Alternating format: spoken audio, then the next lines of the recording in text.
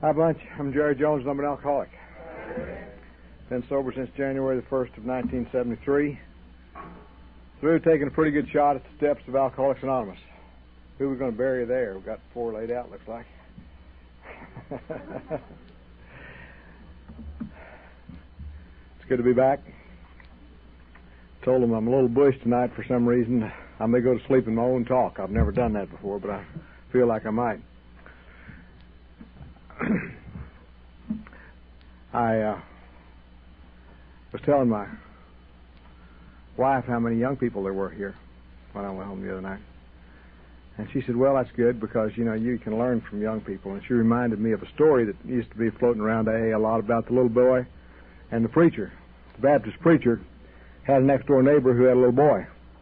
And the little boy's out playing in the yard one day, and he's riding his tricycle down the sidewalk, and he had a chug hole. Bent the wheel of his tricycle, threw him over on the ground, tore his pants, skinned his knee. And the little boy jumped up, didn't see the preacher at all. The preacher was standing beside a tree there, and the little boy jumped up and said, son of a bitch.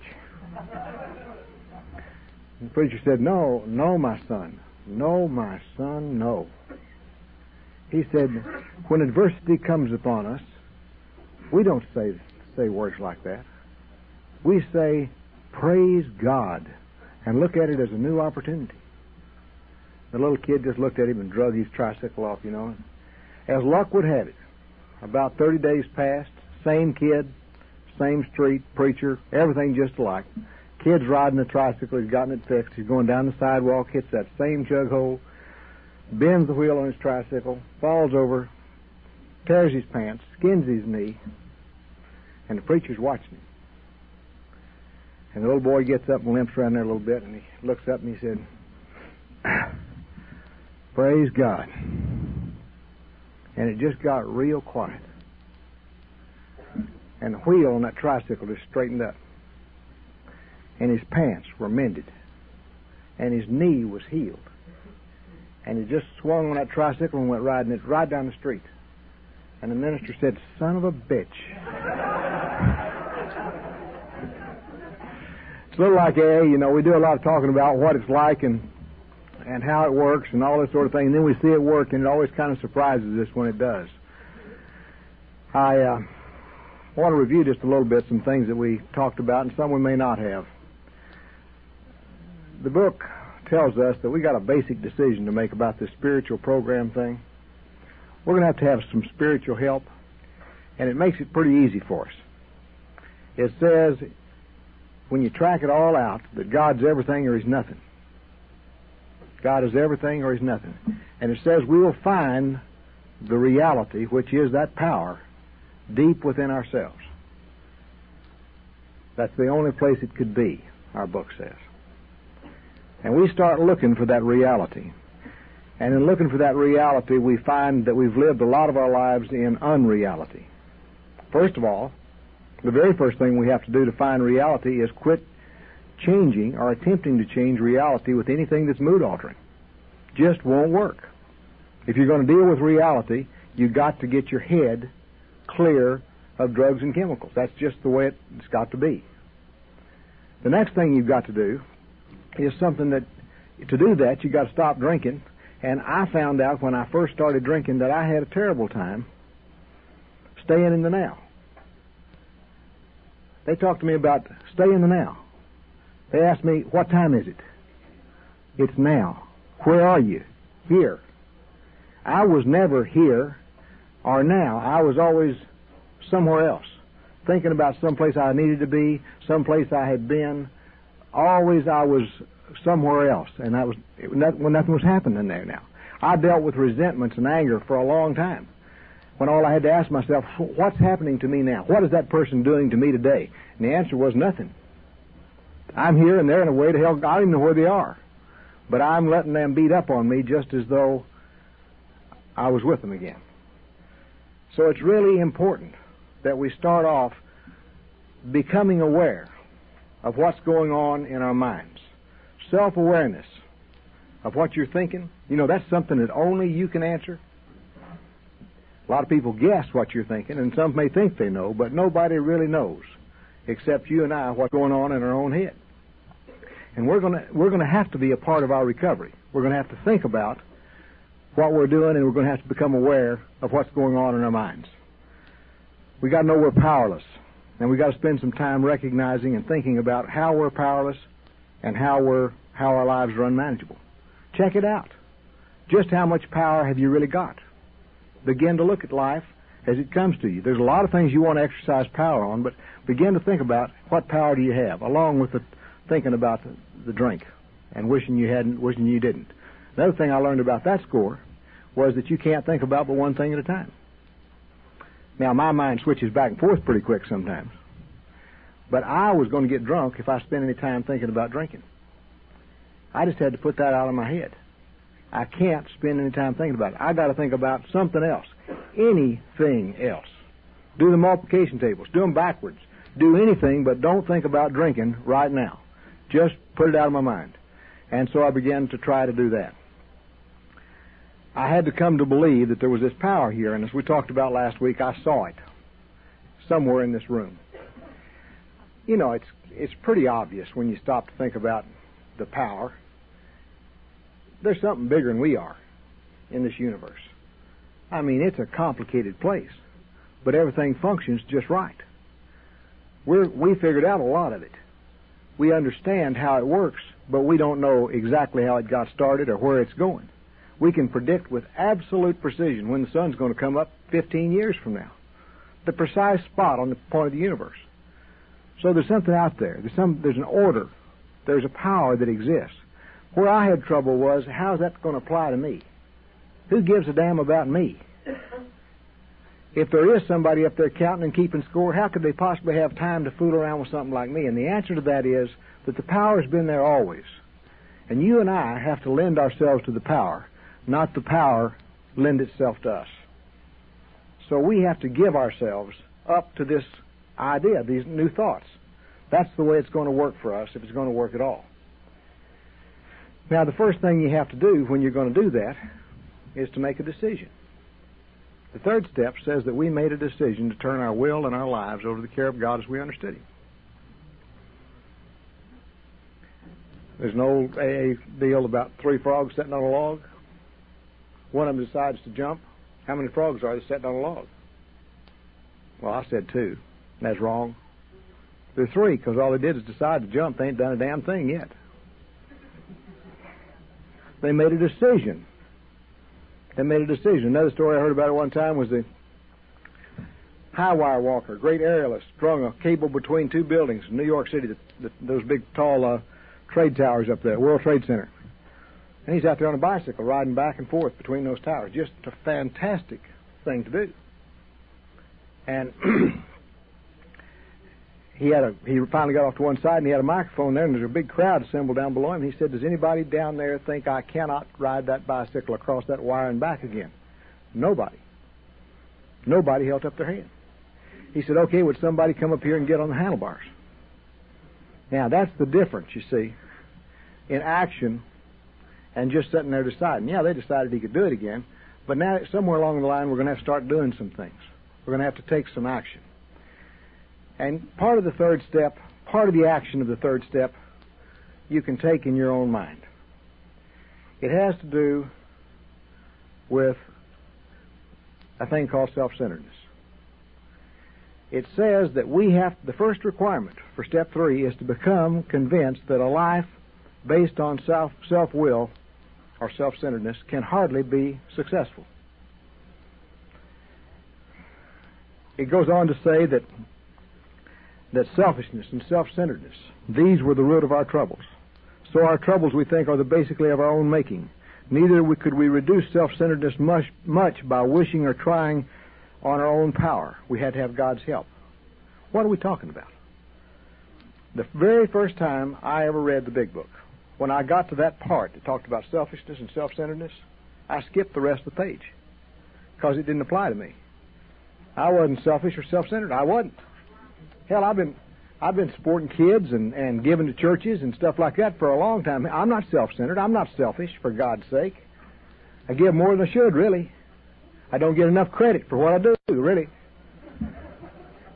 Oh, a few people know about it, but some of it have to give away. Nobody ever finds out about it, and that's just wasted, the way I saw it. Well, then I began to deal with this thing. This is about as difficult a thing to describe with words as I've ever encountered.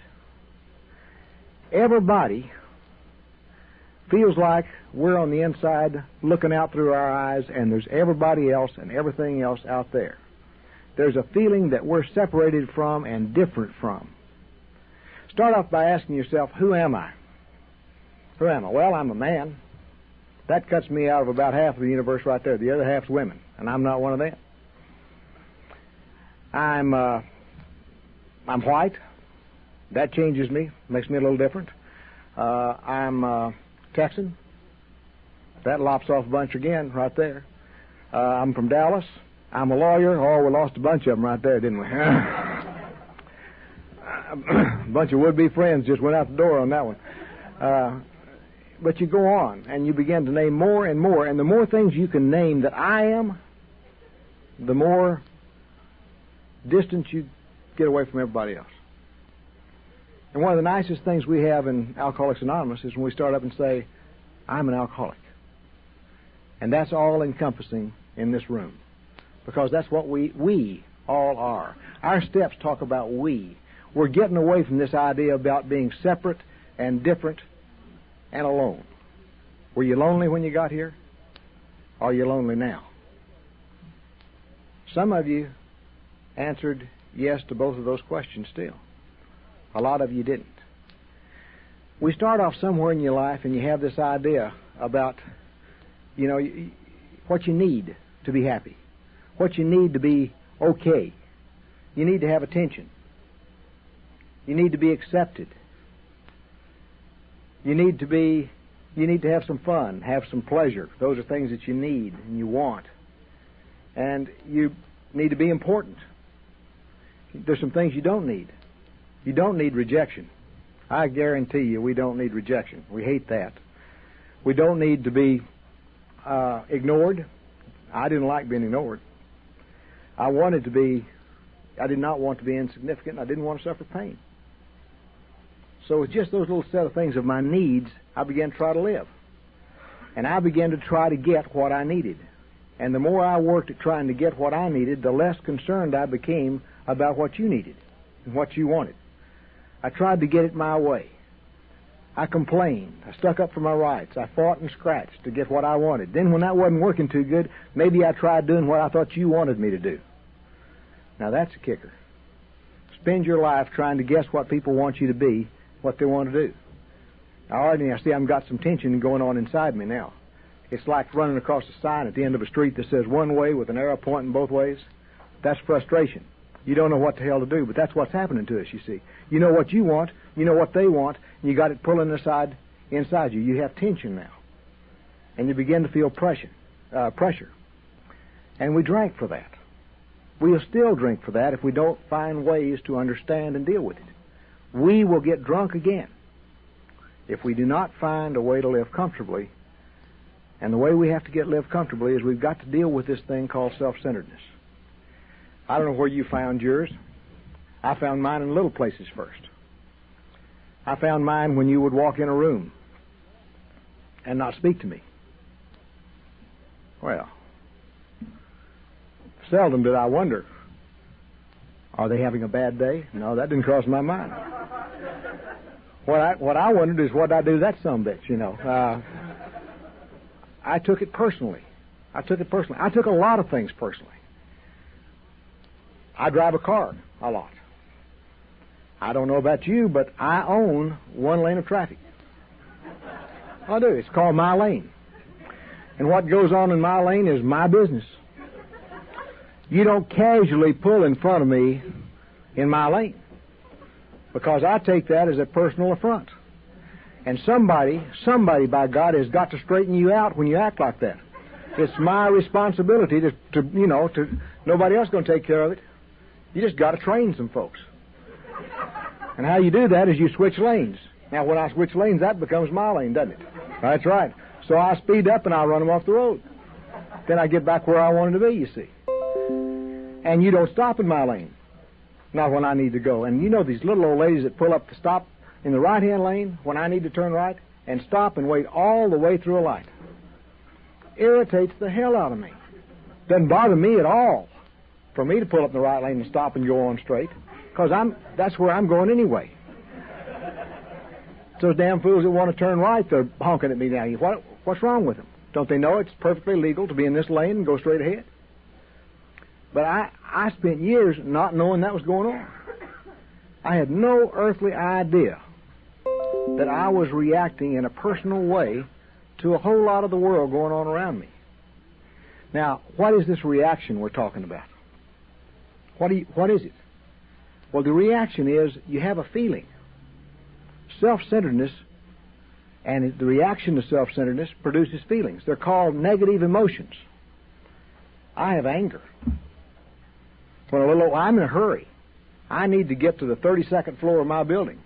And some little idiot gets on there and punches about 4 floors trying to find out where they're going. They don't understand how busy I am.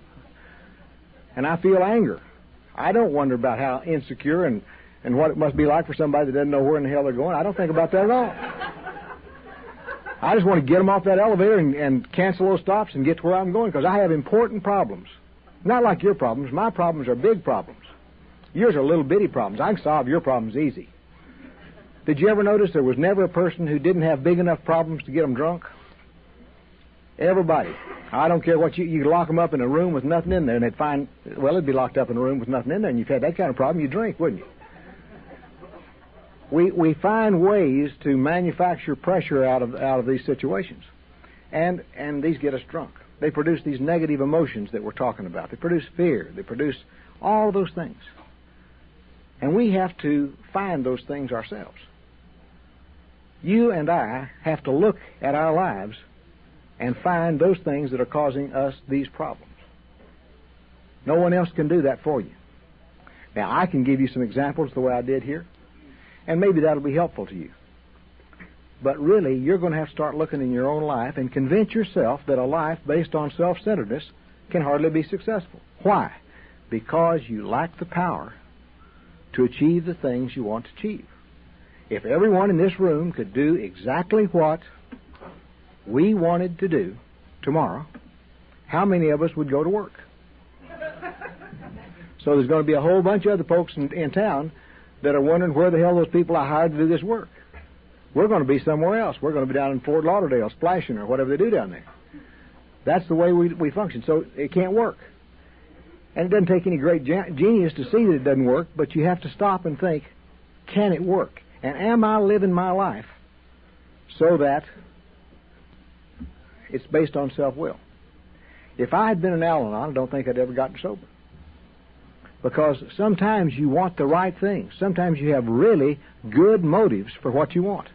My wife had excellent reasons for wanting me sober. She put up with a lot of nonsense on my part. And it became the most important thing in life for her to get me sober. It almost killed her, trying to hang on and get me sober. Because that idea, she ceased to live on her own. She was so obsessed with getting me sober that she ceased to live herself. And what Al-Anon did for her was say, that's a wonderful motive, it's just fine, but hey, you're demanding of life that you have your way, that Jerry live the way you want him to live. Sure, maybe you ought to live that way, but your insistence upon it is a form of self-centeredness. And we have to see in our own lives where we have that self-centeredness. What we do, you see, is we try a new way. We decide that we're going to stop living a self-centered life. We decide that now, for right now, this day, this moment, I will quit insisting upon anything. What I will do is try to turn my life, since I can't do a damn thing with it anyway, over to the power to do with it as He will. I'm going to try to do this thing called God's will. That's what I'm going to try to do. Now, I hear people all the time in meetings sit around talking about doing God's will and working on step 3. Just working on step 3. trying to figure out what God wants me to do. But you see, that's not, you haven't got a chance. I didn't have a chance at step 3 of knowing what God's will was. I just had to find out what it wasn't first and decide to stop doing that. So when you stop doing that, you're open to something else. A lot of people die on step 3. A whole lot of people die on step 3. They never get into the real action part of the program. They get to this point, they go to meetings. What step are you on? I'm on step 3. I'm just trying to turn my will and my life over to the care of God. You haven't got a prayer. Don't know what to do. The other steps we have tell you what to do to find God's will. That's what you do when you make the decision. That's when you stop making the decision and you get on the handlebars and take a shot at it. And most of us intuitively know that. We kind of know that if we ever make that decision, we're going to have to get off our duff and do something. And you don't have to read very far ahead to recognize there's some pretty unpleasant things they're talking about in those steps that you don't want to have a whole hell of a lot to do with. I didn't. I can read. So I put this off for a while. And we really procrastinate a lot on this point. All of the old defense systems that come out, like denial, like rationalization, like justification, all those sort of things begin to work when you get on the 4th step. The 4th step says that we made a searching and fearless moral inventory of ourselves. The book, you want to ask yourself, when do we do that? It says that though our decision, step 3, was vital and a crucial step, it could have little permanent effect unless at once, followed by a strenuous effort to face and be rid of the things in ourself which have been blocking us.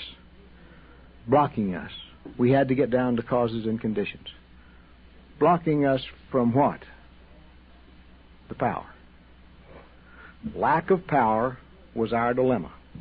3 times in the 5th chapter of the book of Alcoholics Anonymous, it says essentially that when you deal with this thing called self-centeredness and do your part to have God remove it,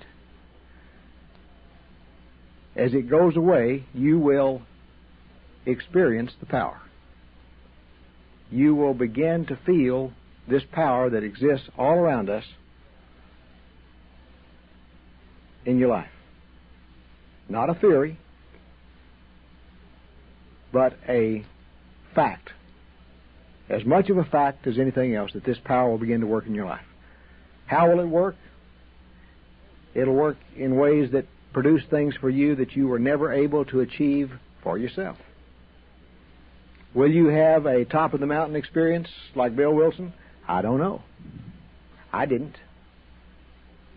But I've had a top-of-the-mountain experience that's grown over a period of time where my life has changed from what it once was to what it is today, and you can't get from where I was to where I am today.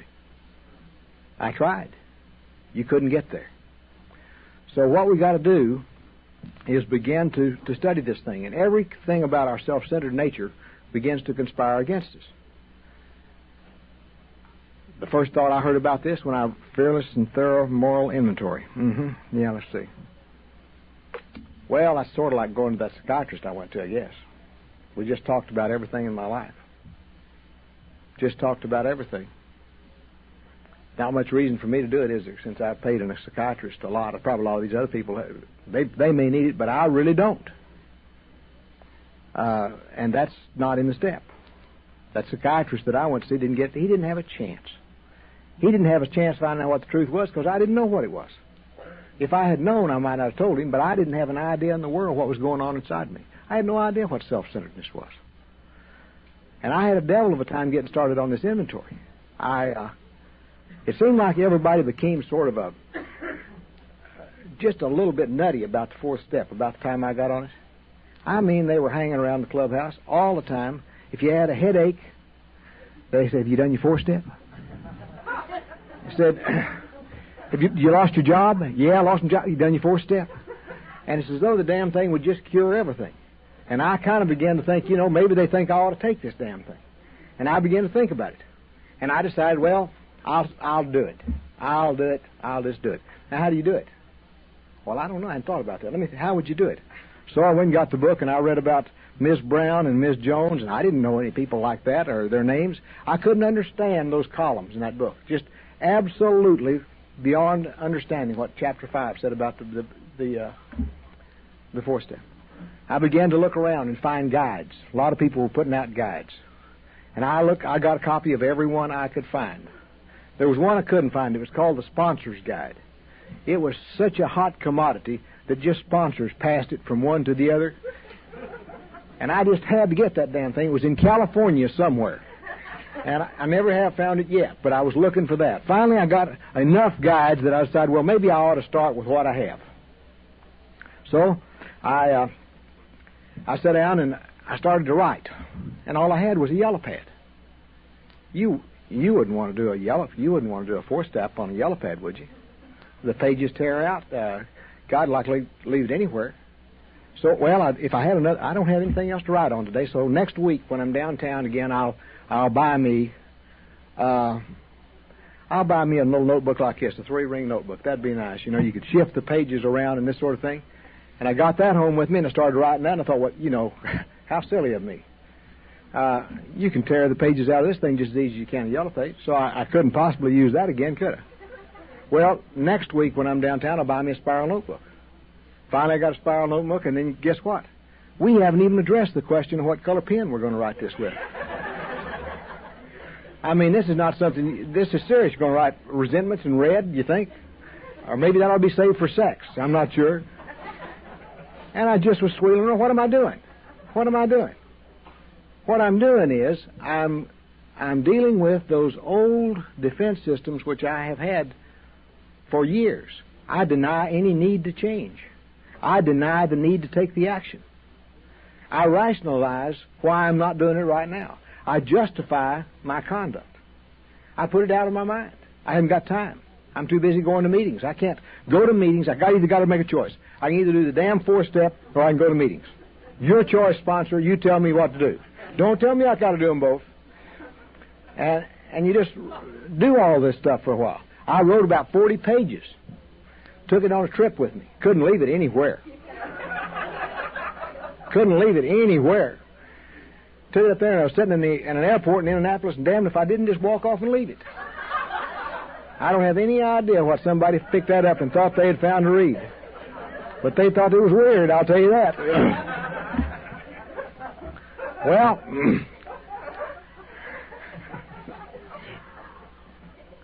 I finally got back, and the way I started mine was I said, there's something wrong with me. I am afraid to write. I'm resisting writing this four-step. What it is I'm afraid to see who I am. I'm afraid to see who I am. More than that, read ahead one step. It says that I'm going to tell God, that ain't so tough. He's probably supposed to know everything anyway. Myself, I know it too. And another human being. Oh, my God. Well, I ain't going to do that, so why do the four-step, you know? But it was that fear. Fear of you or someone finding out who and what I was that was just immobilizing me and keeping me from writing. But as I wrote that, then I wrote my commitment that I was powerless over alcohol, that my life was unmanageable, that I'd made this decision, that I believed there was came to believe a power, and that I'd made this decision, and now I'm going to write the best damned inventory I can. How do you write an inventory? Well, I've had a lot of experience writing inventories. I've written many more than one, and I've heard a lot of fifth steps. In my experience, the best guide for taking a four-step is the book of Alcoholics Anonymous, because it works like a drunk if you'll do it. Unlike a drunk, you got to do it one step at a time. What I was trying to do was all parts of it at the same time, and it won't work. What is the one thing in the world that a drunk can tell you when he comes to Alcoholics Anonymous? He can tell you what everybody else did wrong to him. Now, that was not difficult for me. What you have to do is make a grudge list first. Why are we making a grudge list? The book says that we're going to find the more common forms of self-centeredness in our lives. One of those is called a resentment. What is a resentment? A resentment is a memory. A resentment is where I can sit in this chair tonight and remember what he did to me umpteen years ago and get the same feeling in the pit of my stomach that I had the day he did it. That's a resentment. A memory that evokes a feeling. And it's a feeling that somebody screwed up bad. And it was them. They did it to me. Of course I'm the way I am. Wouldn't you be the way I am if they had done that to you? Of course you would. And we never get past blame, our book says.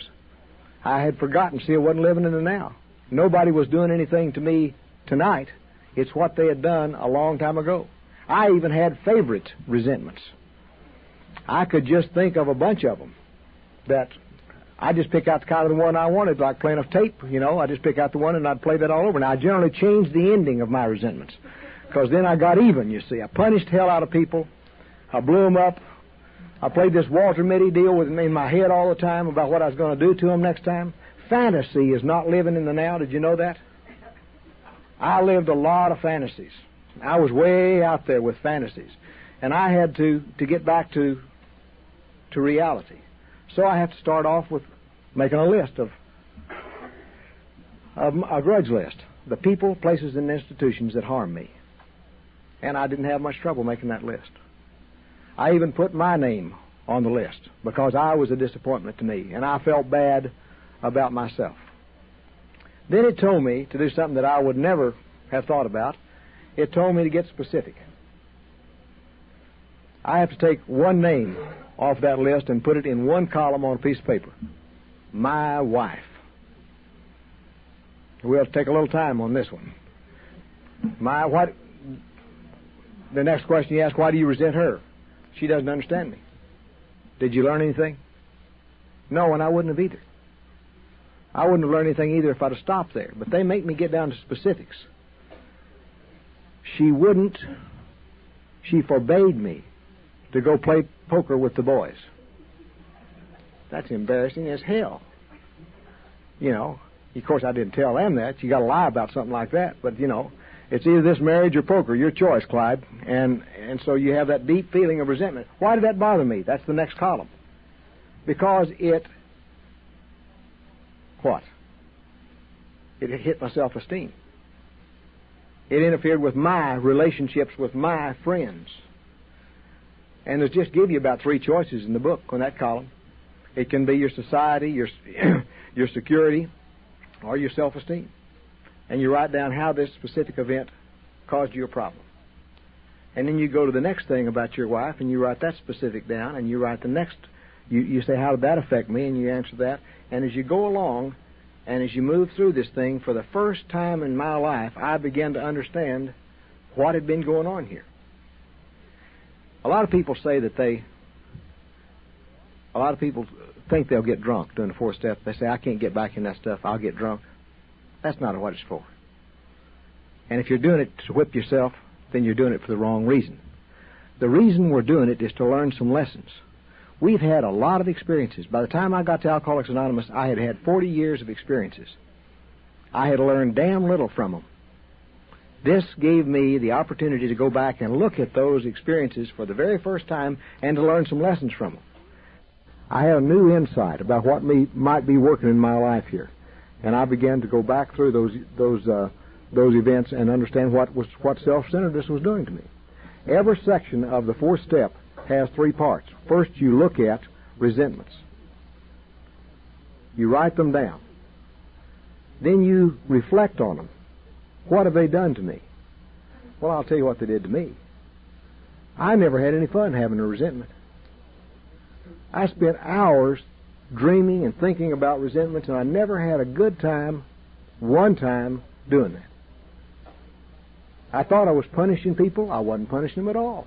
They're out there happier than hell. They don't know what's going on or anything. I'm sitting here in my chair drunk, mad as hell at them, and they don't even know it. Happened all the time. It's happening to some of you right here tonight.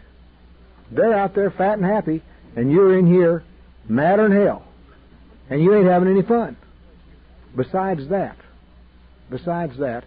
because you're spending your time on that action, you're blocked from the sunlight of the Spirit.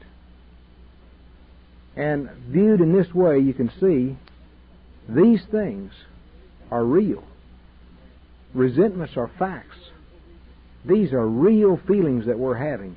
My body, you see, doesn't know. When I get one of those things going around in my head, it doesn't know whether it's happening in my head or whether it's really happening. The adrenaline gets to pumping. The anger comes up. The muscles tighten up. I get stressed. I'm ready to run, fight, or whatever the hell else I'm going to do, you know. And nothing's happening except I'm sitting in a chair. Maybe looking kind of calm, like I'm just sitting there kind of meditating. What I'm doing is just rolling one of those things up, and it'll get me drunk, and it will kill us. These things have the power to kill us. Viewed in this light, it says the people of this world have the power to kill us. But it's power we give them, not power that they possess. So we have to look at those. And then there's another column. Oh, that's an interesting column. That one's called, Where Was I at Fault? That's where you stop and say, okay, they messed up. They were wrong. They shouldn't have done that. But what did I do to cause that situation? What did I do to experience that resentment? Well, for one thing, I've kept thinking about it and stirring about it for years. That's one thing I've done. And in most all of the instances, you can find where I operated out of my own self-interest and I offended someone and they took action against me. And so I had to deal with it. I had to write a lot about those. I had a lot of resentments. I had fears. Fears is the next category. Fear is worrying, is another thought, you see. It's worrying about something out in the future. I had lots of fears, but I couldn't say that word. I was raised in West Texas, and I wasn't afraid. Men were not afraid in West Texas. Did you ever hear John Wayne say, I'm afraid to go fight the Indians? He just doesn't fight Indians. Is that why you're not afraid? I had changed language around. I hated things. Now, what do you hate? Well, one of the things I hate is snakes. What kind of snakes? Any kind of snakes. How big?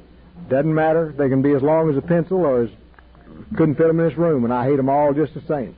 It's my God-given obligation to kill every one of them I can find loose.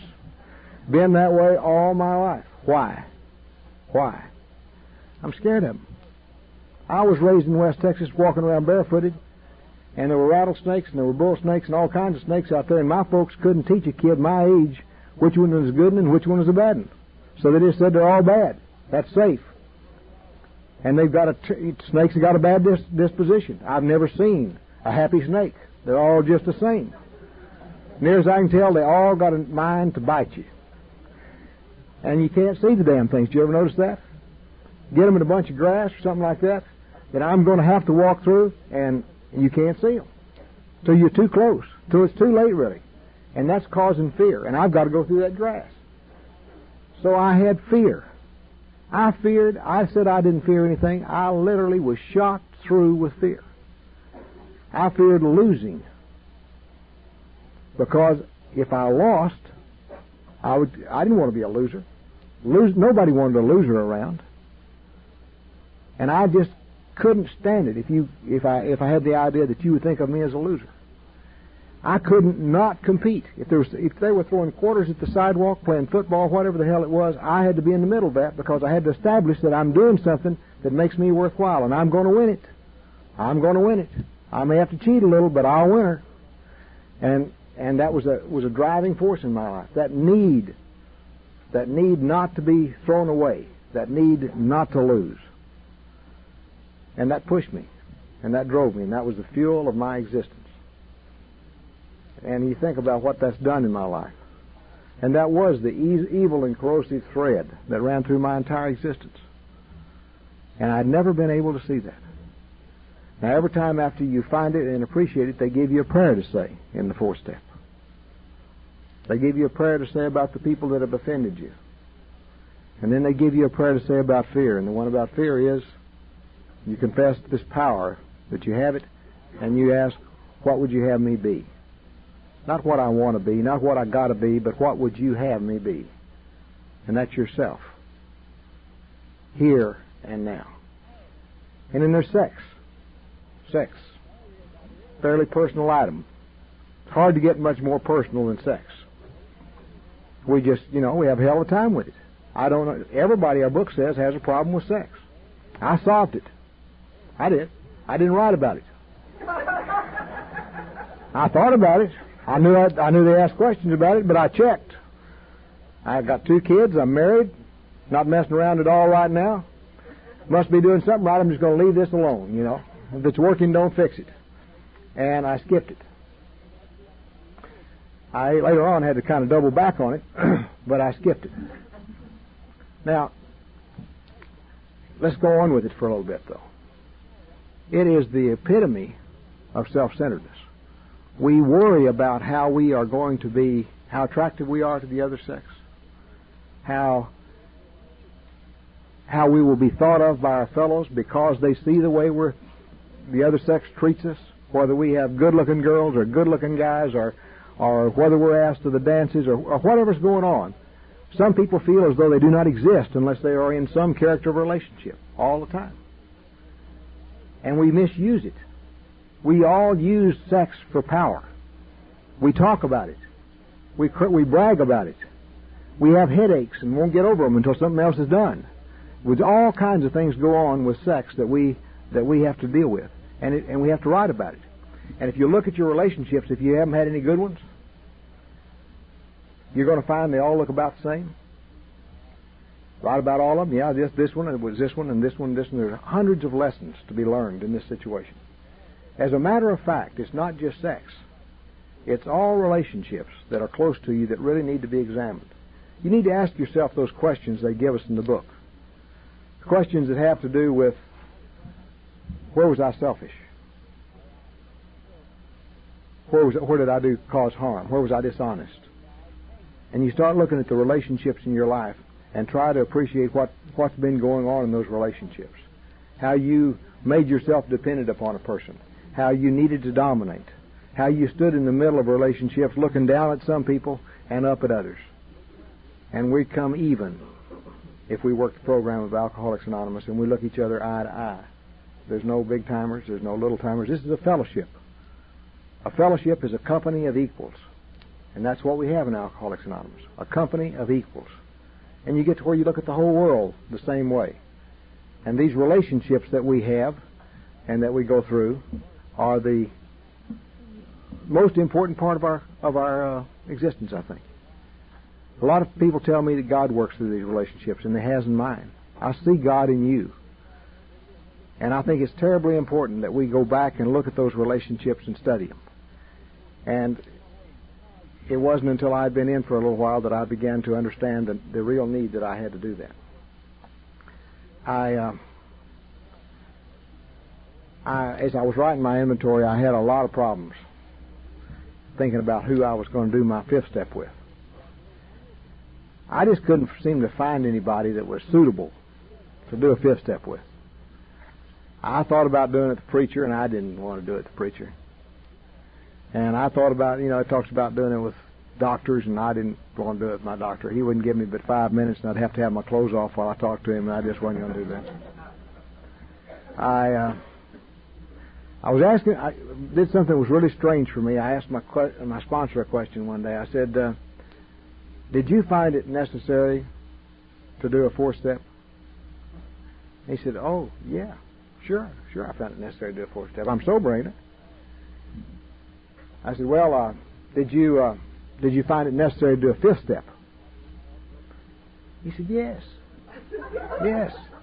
We do fifth steps. We do 4 steps, then we do fifth steps. That's the way we do it. I said, how did you do that? He said, well, it's kind of funny. He said, I wrote my 4th step, talked to my sponsor some as I was doing it, kind of like you have. And then one day I got through, and I said, I guess I got to have to do the fifth step. And he said, yep. And I said, would you like to do the fifth step with me? And he said, yeah, it'd be fine. Come on over to the house when you get through. So I went over to the house when I got through. And I got over to the house, and I had my little book that I'd written my fourth step in. And he sat me down in the chair, and he said, is that your fourth step? And I said, yes. And he said, may I see it? So he said, I gave it to him. And he began to kind of thumb through it. And he said, did you write it all down? And I said, oh, yeah. Yeah, I wrote it all down. Everything I think of. So he thumbed it, and then he just took it and tossed it in the waste can. He said, that is the past. It is gone. We're all through with it now. I said, that's it? He said, that's it. Well, I thought about that conversation a lot the next few days. And it occurred to me, if his sponsor took a fifth step with him that way, and I asked my sponsor to do a fifth step with me, wouldn't we do it the same way he did it? There wouldn't be any need to read the damn thing out loud or anything like that, would there? So I decided I'd ask my sponsor to do my fifth step with me. So I asked him. And he graciously agreed, and we set up a time, and I went to his office one day after work.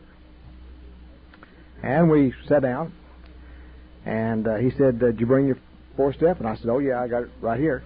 And he said, may I see it? And I said, certainly, certainly.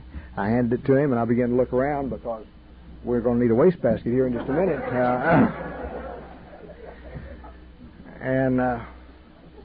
He read it for a little bit, and he said, would you like to read this to me, or would you like me to read it to you? I was like old Job in the Bible. That which I had feared had come upon me, you know. So, for the next 2 or 3 hours, he read it. And I leaned over the desk and read upside down and pointed out that, now that's really not quite as bad as it sounds. I mean, it was a gut-wrenching experience for me. Even without sex. It was a gut-wrenching experience for me. To have somebody know those, it wasn't like I was John Dillinger and had committed a murder or anything. It would almost been a relief if I had something really horrible to do. But what I had was a bunch of little trashy things. I mean, trashy stuff. Stuff you didn't want anybody to know that you were that kind of person or would ever in your life think about doing that to another human being. Just crap. And he read through that thing, and he went through the whole deal, just right onto it, just ground the damn thing out. And we finally got through. And he stood up from behind that desk, walked around it, put his arm around me and said, I think you did about the best you could do. And I think that's a good fourth step. You may want to do another one sometime, but right now I think you're on a good road. You're on the high road.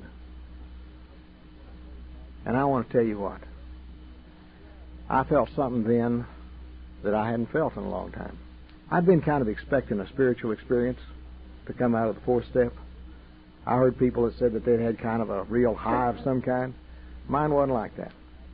Mine was just kind of a quiet, okay.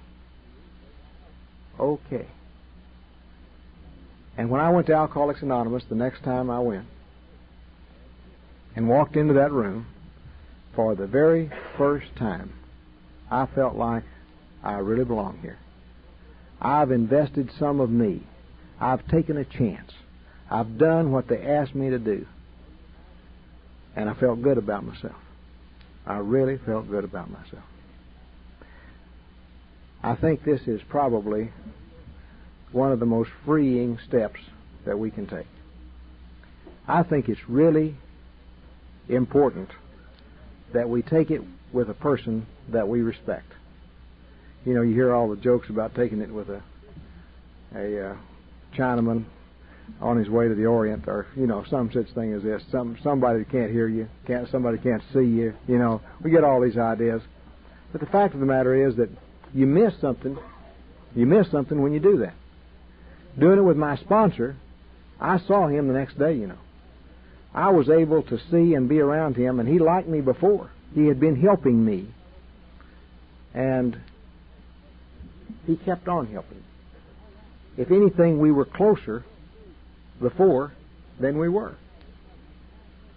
And I think it's important that you do that. I'm not trying to tell you to do it with your sponsor. I think it's a real good idea. I don't think it makes so much difference who you do it with, I guess, as long as they understand what you're trying to do. You needn't be talked out of any of it. You need to just go ahead and do it. And it's important that you do that. You need to have confidence that somebody's not going to, tell some of the things you say in there. Although I haven't heard a lot of people that had any real problem with that. Today, I can't imagine why I thought most of that little tacky stuff I was doing was very important. It just kind of, it's kind of gone. And I learned a lot of lessons from it, though. I got a real good education in what self-centeredness was and what it was doing in my life. I could see that I took a lot of things personally. My self-esteem and my ego were totally involved in my life. And they still are, to a large extent.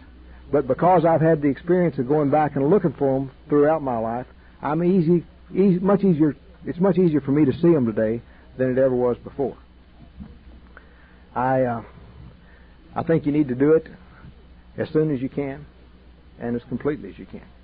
There's a book that's called Why I'm Afraid to Tell You Who I Am. And it's written by a man named Powell. It's not conference approved, but it just happened that I read that book along about the time I was doing this. And it makes a lot of sense to me. It says that if you and I sit down at the table and share the facts of world events, if we talk about Super Tuesday and what happened on Super Tuesday, we won't learn anything about one another. Oh, you'll learn my political convictions and I may learn yours, but as far as knowing you as a person, I won't learn anything. If we were to go a little further and I was to talk to you about my philosophy for life as a whole, you might begin to get a little deeper flavor from me. But if I were to tell you how I feel, that is my personal reaction to life. That is something that is absolutely unique to me. When I begin to talk to you and tell you about the experiences in my life and how I felt about them and how I reacted to them, I'm sharing me with you at a depth that's seldom done. We're said to be immature people as alcoholics. This book says that to the extent you share yourself and share these feelings is the beginning of maturity. And you'll never know it any deeper than you share with another human being. There's something about saying it. There's something about getting it out in the open. There's something about talking about it that's the most freeing thing in life. I remember in the weeks that followed that fifth step, from time to time, I would have something come up. We might be talking about fear, and my stance in life had been forever, I am not afraid. And I could prove it to you. I've taken some real good country whippings rather than admit I was afraid of the guy that gave them to me. Because I was afraid of you finding out I was afraid more than I was of getting the whipping. If you follow that, you got to be a little sick to do that, but that was my stance in the life. And I'd start to say something or start to posture myself and be not afraid, and then I'd remember, wait a minute, my sponsor knows about me. He knows I have fear. He's a member of this fellowship, and so, hell, there's somebody go tell him that Jerry Jones is the only person we ever knew that's not afraid. And he'd know he's lying again. And I'd probably have to do another fourth step. So why not be myself? Why not? Why do I have to worry about this anymore? Why can't I just tell you and be who I am and what I am? And I want to tell you, that's a nice feeling. Weakness aware of itself is the greatest strength there is. What are you going to do to me now? What are you going to do to me when you found out that I'm fearful? You're going to make you're going to tell somebody about it? I've already told you. Yeah, I have some fears. I function through my fears. I function in spite of my fears. I've had resentments. I've had greed. I've done all sorts of tacky little things. I've stolen little things. I've done all kinds of things that I didn't want anybody to know about me. But as I told it, and as I got it out on the table, then I got comfortable with it. Now I'm going to tell you something. I am a cynic of the first water. I'm like, they talk about these two lawyers driving down the road and seeing the sheep herder out in the field with a bunch of sheep. One of the lawyers said to the other, says, well, I see they've sheared those sheep. And the other lawyer said, yeah, they have on this side. And that's just the kind of guy I was, I wasn't sure they'd done it on both sides. I checked everything out. And all the spiritual nonsense, there was a lot of kind of spiritual talk going on, and I just discounted it all. I laughed at a lot of it. I gave people a hard time about it. Now, what I'm about to tell you about is how I had the first close experience in my life with another man. He was my first pigeon. He asked me to be his sponsor. Scared the hell out of me. I had about a year's sobriety. And so I checked with my sponsor, and he said it would be all right. And damned if he didn't go do a fourth step, just like I had. And then he called me up and said he'd like to do a fifth step with me. And I said, I don't know whether I can do that or not. So I called my sponsor, and I said, can I do a fifth step? And he said, what do you mean? I said, can I hear one of those things? And he said, oh, yeah, sure, hell yeah, you can hear one. And I think maybe it's him that told me about the sponsor's fifth step prayer. Did you all know there was one? It's, dear God, please let there be something new. We just do the same things over and over and think we're unique. Well, I said, okay, we'll do her. And I began to try to read how you receive a fifth step. And I'll just tell you, forget it. There's nothing in the literature about it. I finally found a lady named Faye who told me what she did, and so I sat and listened. And he talked, and he talked, and he talked. I thought he never was going to get through telling me about this stuff. He seemed like the thing was real important, and I was just bored to death with a lot of this stuff that's going on. But I did listen. And we got through, and I remembered what my sponsor had done to me and what was meaningful, and I did. I kind of appreciated him asking me and sharing it with me, and I stood up and I walked around and gave him a hug and said, thank you for doing that with me. I appreciate it. And he went his way and I went mine. A day or two later, I called him up and I said, how do you feel about that fourth step, that fifth step? He said, well, I feel pretty good. Half an answer. Pretty good. What do you mean pretty good? Well, he said, you want the truth? I said, certainly, I'm your sponsor. I want to know the truth. He said, I feel like you know every damn thing in the world about me and I don't know anything about you. And what I'd really like is if you'd do your fifth step with me. Is that tacky? What kind of respect do you get? Did you ever hear any damn pigeon demanding their sponsor to give them Well, I would have told him hell no, except I had skipped sex back when I did mine. You remember that? Well, I got thinking about it, so I had sneaked off and I'd written that section of my inventory. And now what am I going to do? Who am I going to give it to? My sponsor? Am I going to admit to him that I didn't write about sex? It just happened that Tommy showed up, so I got to do the whole deal again with him. And we got through, and it took a long time. And we got through, and we felt good with each other. I became closer to that guy, I guess, than almost any man I'd ever been around. And he went to Canada. I needed to call him. I really don't know why I needed to call him. Hadn't called him in months. I just kind of had to go call him. So I dug out the telephone number and I called him. And I couldn't get him. And I had to call his sister to find out where he was. That day, his house had burned to the ground. I mean, everything he owned had been in that house and is gone. A year or so later, I had an emergency appendectomy, ruptured appendix. That day, he was in Canada, and he just had to call me and check on me. Strange stuff, huh? Probably a coincidence. Probably a coincidence. But it's a sweet thing to have another human being that you can walk in a room with and sit down, and in a matter of minutes, you're right back where you were, talking to him, sharing with him, knowing him.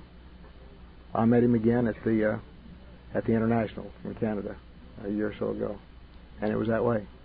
In a matter of 10 minutes, we were on track, sharing just the way we had, catching up. And we love each other, and we care for each other. And that's something I couldn't say. And that's happened to me over and over and over again with so many people from so many different walks of life that I've shared with and that they've shared with me. And it's a great honor to either give or receive a fifth step. because you're allowing someone to share your life.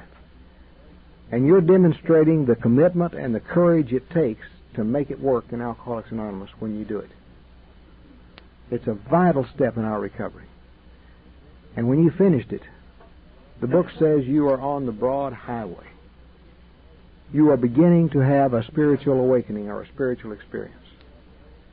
It says that the need to drink will often leave us now. And it's a very, very important thing that we do. I think that's got it for tonight. Appreciate it, and see you next week.